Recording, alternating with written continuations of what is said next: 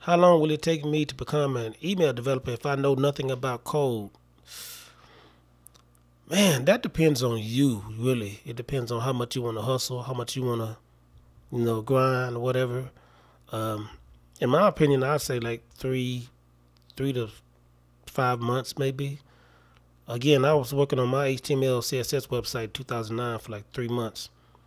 I only built 4 pages, but it was a full website.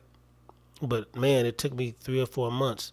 But by that time, I had grasped the concept of HTML and not CSS really HTML on opening and closing tags. CSS, I kind of know how to get around it a little bit, but I really learned the concept of HTML through those 3 months. So I'm gonna say about 3 to 5 months, maybe